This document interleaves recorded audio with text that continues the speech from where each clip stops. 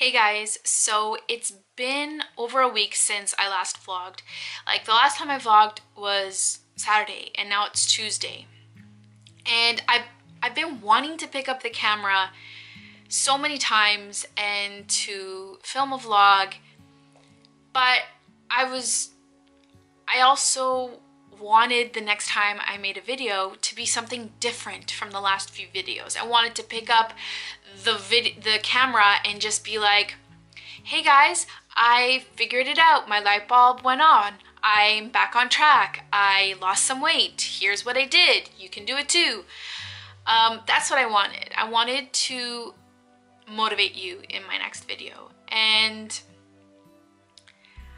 that's why I wasn't able to pick up the camera, because I haven't made any progress, any difference. I'm still struggling, and I did not want another video saying I'm depressed and down and struggling and sad about the weight gain, sad that I can see it in my cheeks and in my stomach, noticing the changes from my poor decisions of October, blah blah blah blah blah. I didn't want to annoy you, and I feel like it sounded stupid to just have another video saying the same thing.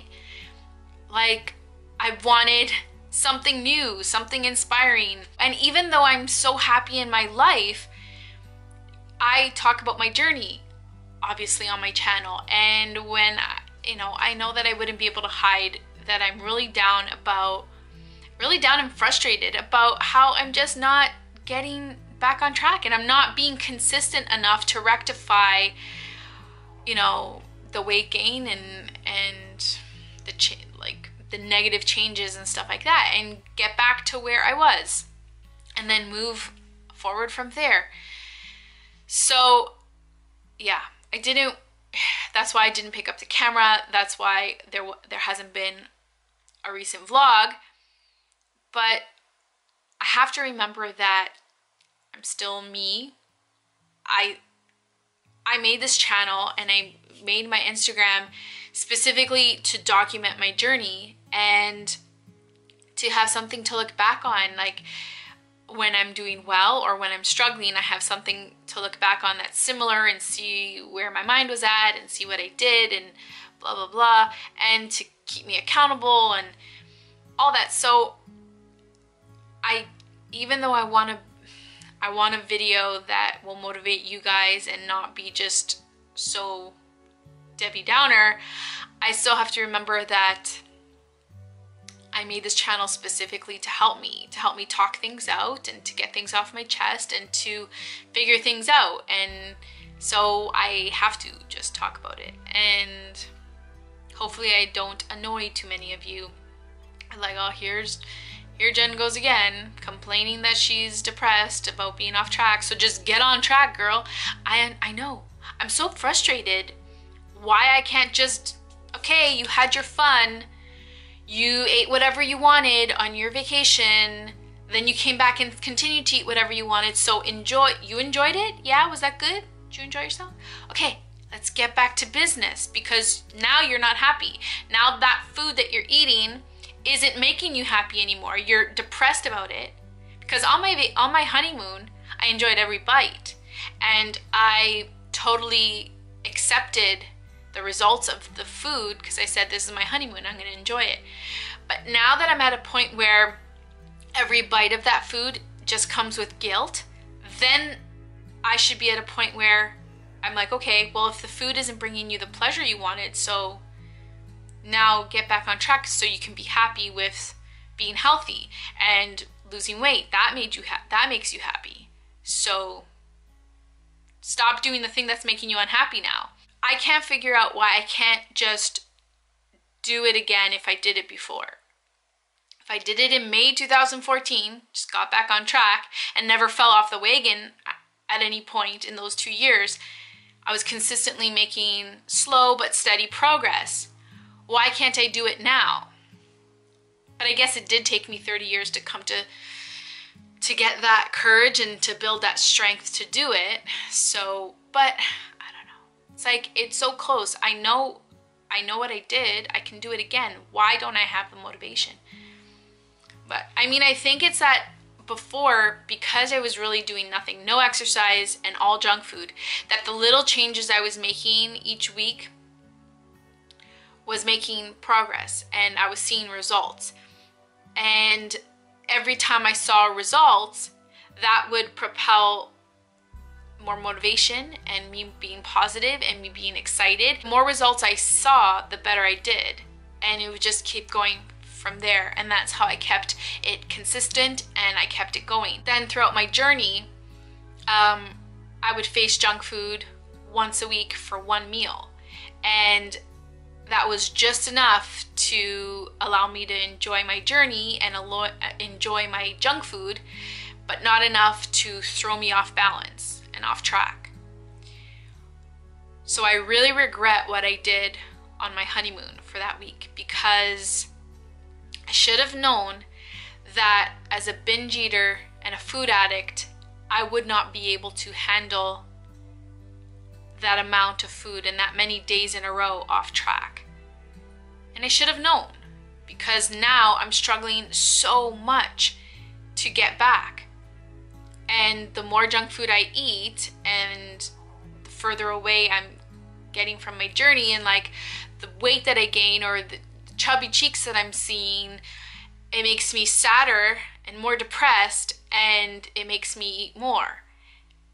And it's just that cycle going downward, rather than at the beginning, the more, like the better I did, the more results I saw, the more motivated I was and the better I did, and the cycle was going upward. Well, my cycle is going downward, and I don't like that, and I'm upset and I'm so frustrated. Like, I know exactly what to do. We all know exactly what to do. And it's not about the physical things that we need to do. It's not about, I know exactly what workouts I need to do. And it's not even workouts. I just know that I need to sweat. I need to sweat for 30 to 60 minutes a day. I know that. I know what healthy food is. I know fruits and vegetables and water. I know that. And it's not about what I physically have to do. It's about what I mentally have to do. And that's where the hard work comes in, especially if you're prone to depression and anxiety like me, and then just battling against so many things like hypothyroidism and food addiction and binge eating. Like,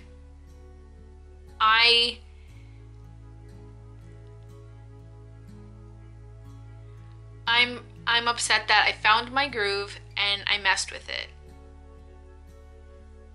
And I've always said, like, I'm not strict on my journey. I don't follow a meal plan or workout plans, and I want to enjoy it. This is not a diet. This is just a healthier lifestyle. And honestly, that's how I felt these, the whole first 2 years. It's been great. I've never felt deprived because I just found a groove. I found a balance, a perfect balance, where I got to still enjoy the foods that I loved, but I'm in moderation. And I'm frustrated that I veered too far off and that it's taking me too long to get back. And the more I'm depressed about how long it's taking me to get back, and the more I think about all the time that I've wasted, the more depressed I get, and then the more I eat to feed that depression, because the food makes me feel good for those 2 seconds. I'm frustrated that I feel so weak right now. I'm frustrated that there's been several weeks in a row that I've felt that this is my week. I'm back this week, because I do well Monday to Friday. And like this month I've been, the last, I'd say 2-3 weeks, I've felt like this is my week. And I've done well with my food and exercise Monday to Friday. Saturday I'll plan my cheat meal. I'll do my one cheat meal, which has always helped me stay on track, not make me feel deprived, and what that one meal wasn't enough to ruin my week's progress. My consistent week was still better than that one meal. And so I found that balance. But then, so I'll eat that one cheat meal on Saturday, and then Sunday comes and I should be back on track Sunday, but for some reason I'm continuing eating whatever I want, eating the junk food, giving into temptation. If it's sitting right there, I don't know how to say no. I'm walking right up to it. Like, okay, I'm talking about specific events. So I'll just say it. On Saturday, we decided to have our cheat meal, which was some pho, which isn't a lot of calories, just high in sodium. And then we decided to have ice cream after, since we knew that our cheat meal wasn't a lot of calories. So we had a great time and we walked around the mall a lot. So while we were eating our ice cream, so I felt amazing with my cheat meal decision. I felt, yay, I did this right. I did this correctly. It wasn't like an extra large pizza to myself. It was a little bowl of soup with rice, noodles, and veggies, and then a cup of ice cream while I walked around a mall. Great, right? So that should have been it. And then Sunday I should have been right back on track and I should have felt great, and then I would have had another consistent week of eating healthy and the scale would have shown the results of my decision. But instead, Sunday I went to my dad's. Although I ate a great healthy lunch, then there was chips sitting there, and I should have just, I wish I was strong. I wish I just said no. Like, I had my cheat meal yesterday. You want chips? You're feeling those chips? Those chips are calling your name? Okay, eat them next Saturday. That's what I was doing all those 2 years. Like, that's what I was doing. When I already had my cheat meal, if something else tempted me, I said, okay, I'm gonna have you next Saturday, and I waited. And that's how I found the perfect balance. That's what worked with my binge eating and my food addiction, and I was still able to lose weight. But lately, I'm just so frustrated that I feel so weak. And I looked at those chips, and I'm like, just a couple, just a little handful. That's not a lot of calories. No, it's not. But Jen, when you have binge eating disorder, you know you're not just gonna have those 3 chips in your hand. You're gonna get back up and up. And so I had like the battle with myself, and I was like, don't do it, because you won't be able to stop after 1. Nah, just 1. It won't even hurt. It won't even be that many calories. Yeah, but you won't be able to stop. No, just 1. And I'm walking to the coffee table to get the chips, and I'm having this conversation, and my body's just ignoring it. My body's like, la, la, la, la, la. And I'm eating the chips. Were the best chips ever. It was like Miss Vicky's black pepper and lime. They were freaking delicious. So obviously I couldn't have just 1. I wish they were just regular chips, because I'm bored. Like, regular chips don't interest me because it's boring, has no flavor. So I went back and back and back, and I kept lying to myself like, I'm just getting a handful. I'm just getting like 3 chips. Well, Jen, if you add all those little handfuls that you had over the course of an hour, you ate an entire bowl of chips probably. And I was so down about that and so frustrated at that decision. And I came home just like so depressed. But I still tried to redeem it. I opened my MyFitnessPal and I typed in like everything I had eaten that day. And like lunch was later. So even though it was dinner time when we had gotten home, I wasn't hungry for dinner. And I calculated all the calories for everything I ate, and I was really pleased that it wasn't over my calories. And I said, okay, it wasn't the best, it was still junk food, but hey, I didn't go over my calories, so we're there, we're okay. If we're sitting there, we were watching movies, Jim and I at home, and I said, if I feel like I'm getting hungry, I'll go have a glass of almond milk, or I'll have a fruit or whatever. I'm good, I'm safe, I'm in my calorie zone. Back on track tomorrow. I didn't ruin my weekend. I still just had the 1 cheat meal. Great. And Jim's like, hey, what are we having for dinner? Do you want to order a pizza? It came out so nonchalant with him, and I don't even think he realized that. And I just felt my heart sink into my stomach, because I knew that because I just felt so weak in that moment, and I knew that I hadn't been consistent enough to be strong enough to say to him, no thank you, or ignore him, or convince him why that's not good, which I was able to do before in my journey. I could have said, we had our cheat meal yesterday. If you want pizza, we'll eat it next Saturday. I didn't even try to convince him not to. I didn't even try to convince myself not to. I didn't even say no even once. I just kind of sighed and picked up the phone. And I was like, I hadn't eaten the pizza yet. I could have stopped myself. But it was like I was so depressed that I can't explain it. It's like I was so depressed that I was so weak. So I just gave up before I even tried. And I just called for the pizza. And it wasn't even good, and I didn't even enjoy it, and that just made me even more sad. Like, each bite I took, I'm like, it's not even good. So then you'd think, well, you ate one slice. It's not even that good. So why not stop and not eat anymore? So that you're still maybe only a couple 100 calories over your goal for the day because you had the one slice. It wasn't that good. Don't continue. Nope. I kept saying to myself with every bite, with every slice, that it's not even that good. I'm so depressed. Why am I doing this? Like, what? I can't even explain what that is. That's just issues. That's just an eating disorder. And I'm just so frustrated. I know I have an eating disorder. I know it.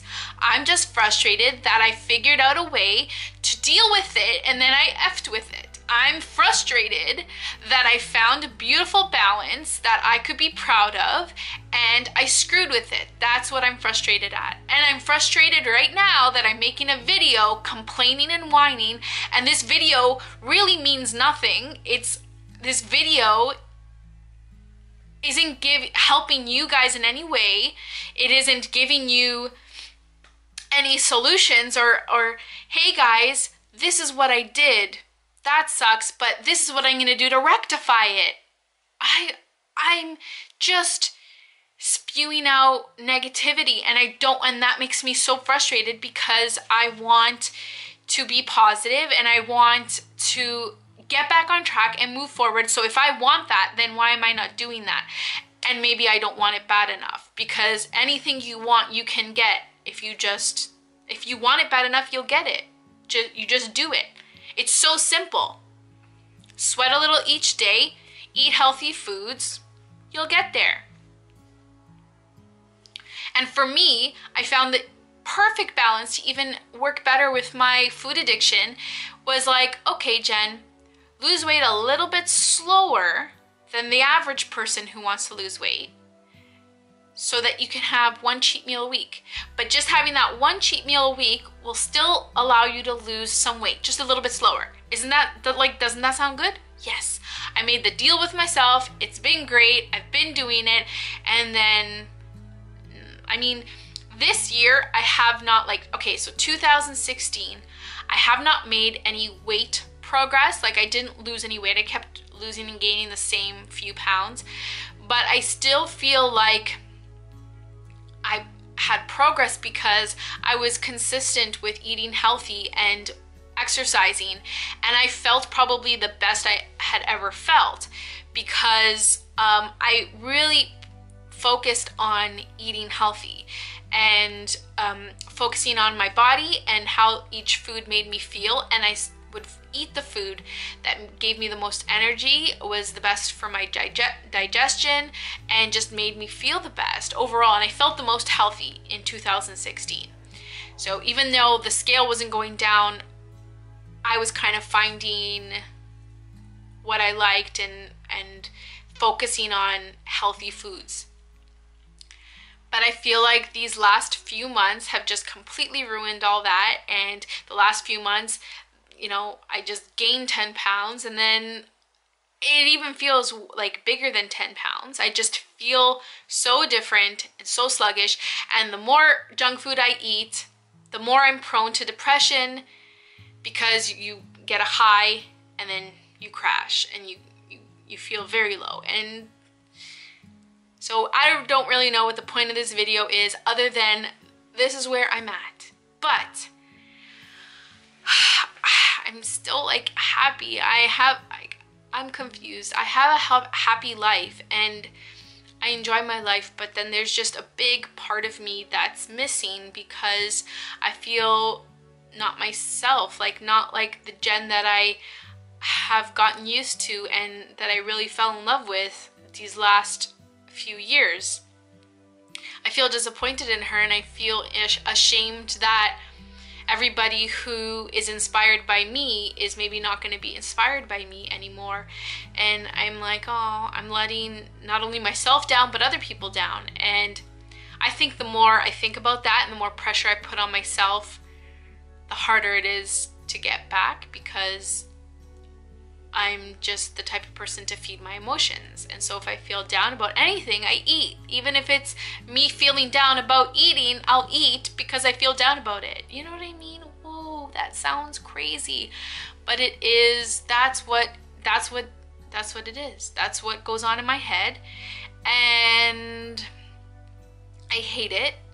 And as much as I feel like this might be useless to some people, I know that there are other people who feel the same way as I do. And so even if this video is just for the few of you to know that you're not alone, and even if just a few of you comment in the comments that you know what I'm going through and that you feel the same way, then you know what, this video is worth it, and that's okay. Yes, I know how to lose weight, and yes, I have been successful, but sometimes, like right now, I need support, and I'm not doing well. This was just, I guess, me, like everything in here just came out of here, unedited, and I don't think there was any point to this. Basically, that's everything I'm thinking right now. And this is a frustrating time, and I'm frustrated that it's the holidays right now. Instead of being happy for the holidays and excited about the holidays, I'm like, okay, what food am I gonna face now till New Year's? How much more weight can I gain so that we can really build up that mountain? Like, I'm being very negative and pessimistic. And when I started my journey back in 2014, that's what I had to change, was my negativity and my doubt. And I had to, and because I couldn't feel positive for real in my soul, like I wasn't feeling positive or happy, and I didn't think I could do it, but I knew that that would hinder my progress. So I came up with the idea to fake it, and I would pretend to be all gung-ho, and I would like search through Instagram and fitness sites and get all excited and fake positivity, and you can do it, and I can do it, and we can do it, and yes, I'm gonna do this, and like fake the believing in myself until I actually did, and it worked. So I gotta do that now. I gotta go back to basics, I guess. I gotta stop screwing around. I gotta do what I did at the beginning. And what I did at the beginning was track every day on MyFitnessPal, because writing down my food really helped. What I have to do is fake positivity, because I'm negative Nancy right now, and I need to start getting positive and stop being so pessimistic and doubtful and everything. And I don't know, it's hard for me because I don't know how to fake things, and I wear my heart on my sleeve. So I just got to try and be all positive so that I can start believing in myself again and doing things again. This is my journey and I'm documenting it. I lost 80 pounds. I gained 15. I lost 5 of those. And now I'm still here, 10 pounds heavier, feeling negative and sluggish and depressed. And I'm eating my feelings, and I'm gonna document my journey and try really hard to get back. I'm sorry if the next few videos are still me down, still me struggling. I don't know how long it's gonna take. I just know that I'm not gonna stop trying, and I'm here for you guys, and I hope you'll be there for me. And I love you, and I don't even know what this is. I guess, I don't know. I don't know, guys. I love you. We'll see you in the next video. Bye.